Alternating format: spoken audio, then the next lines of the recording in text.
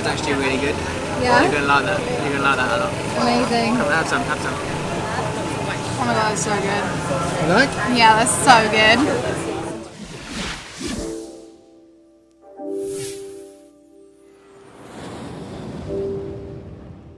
Okay, so welcome back to Malaysia. We're now in Georgetown in Penang, which is an island just off the mainland, connected by the most ridiculous bridge you'll ever see. Hopefully I'll get a chance to show you at some point in this vlog. Now again, we're only here for a sort of fleeting visit. We've got one full day, as tomorrow afternoon we're flying to Langkawi, which is another island. So we've got lots to do in the day. We're not going to do a tour because the good thing about Georgetown is it's all connected. So why Penang? So there's a few things that make Penang pretty special that made it so we wanted to come and check it out. First of all, it's historical architecture. There's got lots of old, almost ancient buildings here. So old and so sort of well known and appreciated that it's actually been gifted, or rewarded rather, as being listed as a UNESCO heritage site. It's also known as the culinary capital of Malaysia, and some people will even go as far as saying it's the best place to eat in all of Southeast Asia. They all sound like good enough reasons to come visit, so Samira and I are going to head out now and going to go see what Penang has to offer. Ready? Let's go.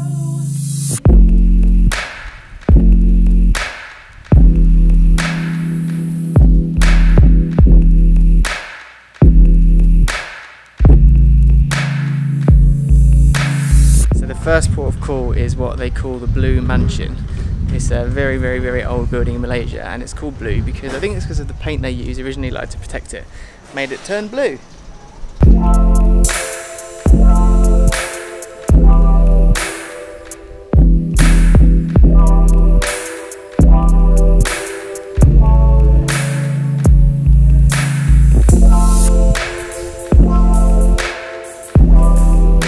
We just come out this tour, and I imagine for you guys it's probably just been a series of shots at what looks like, you know, an old Chinese building, but I think it deserves a little context from us because what we learned was some really interesting stuff. So let's first start off with who originally owned the building. So the building was originally owned by a man called Chung Fatsi, who was like it's like a rags to riches story. He came from China over to this part of the world, and he's sort of like an entrepreneur sort of character. So he came from nothing and ended up starting things like the first Bank of China or the first railroad in China, and obviously having his fingers in many pies all over the world, over this part of Southeast Asia as well as China. But aside from the person that actually owned it, there was so much more that we learned. We learned a lot about feng shui, about Chinese architecture, and loads of stuff that I've always noticed about Chinese and Asian buildings, but I never knew the reason why. Like, for instance, whenever I've been to like different sorts of Chinese or Asian architecture, you always see the writing everywhere, lettering, and I just sort of figured that that might be, you know, the name of the person that owned the house or something like that, or obviously within religious stuff it's like scriptures and that sort of thing. But what we learned today was that a lot of Chinese houses and Asian houses has that writing, and all they're saying is just like positive words. So they like to surround themselves with like positive thinking and sort of happiness and things that are going to help develop them and make them get the most out of life. Really, really, really interesting. This was Samira's pick. I won't lie to you, I was a little bit dubious about it at the start. I was like, oh, blue house, it'd be cool for Instagram pictures, yeah, sure, but what else is it going to do? But I'm really glad we came. It was really, really interesting, and I hope that how we've explained it to you can make you guys a little bit interested in learning more about it. It's definitely worth a Google, or if you ever come here to definitely have a visit. But that's enough of the Blue Mansion. Let's go head out and see some more Penang.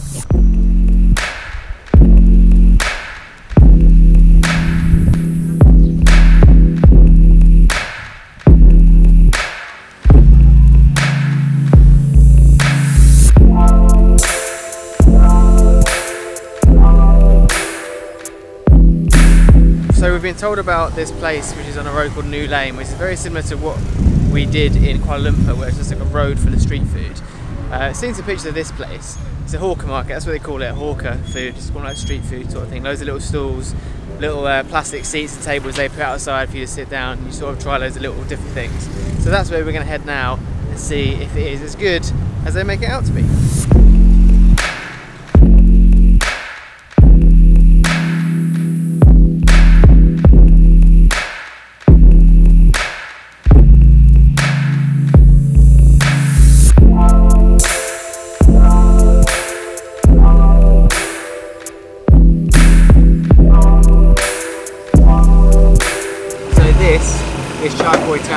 Apologies if the pronunciation is awfully wrong. It's meant to be a Penang specialty. Let's see how it tastes.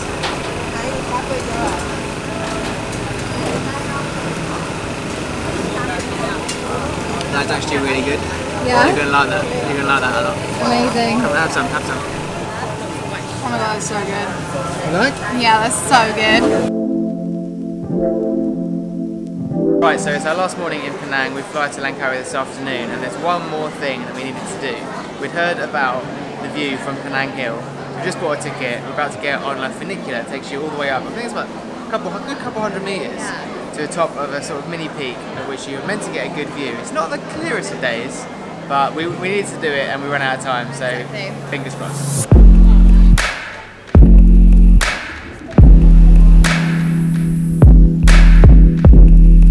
We've come just a bit lower than the main viewing platform by the top of the funicular station because it's just really busy. I was hoping a little bit it would be kind of like similar to that view that we saw in Lake Como. Yeah. So you take the cable car or the funicular up and then it's sort of just like open playing field, sort of do what you want. But here it's like so structured. It's almost like Thorpe Park up here. It's I mean, like a there's place no rides, to bring kids. but it's like it is massively an attraction.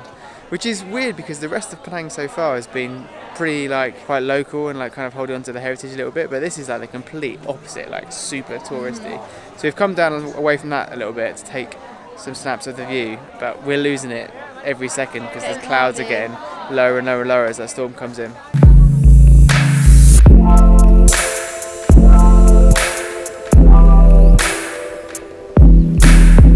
That is going to be the end of our Penang part of our trip because we're about to head back into town, grab our bags, go to the airport and fly to Langkawi, which will be in another video.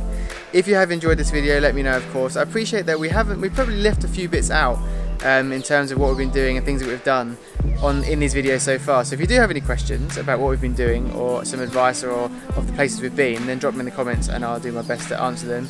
But yeah, like the video if you enjoyed it, subscribe if you haven't already, and we'll see you in Langkawi.